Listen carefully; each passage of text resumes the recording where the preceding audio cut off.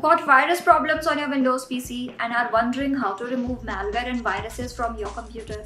If yes, in this video we will show you 2 ways to deal with this problem quickly. First way is to use Windows built-in malicious software removal tool, and to use this, press Windows plus R keys to open Run. Here type MRT and hit enter. Now a window will open, click on Next, Next. And now from here select one of the scan options, Quick Scan, Full Scan and Custom Scan. Once you select the scan type, click on Next.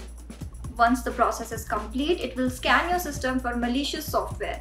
If a threat is found, you can run a full scan and remove the infection from those files. Well, this malicious software removal tool sounds like an antivirus, but it is not, and is not very effective. So if you are looking for a tool that provides all-round protection without eating up system resources, you can use Systweak antivirus. This tool provides real-time protection and helps clean malware infections, adware, ransomware, spyware and other threats. To use this tool, download and install Systweak antivirus on your Windows computer. You can also use the link given in the description box below.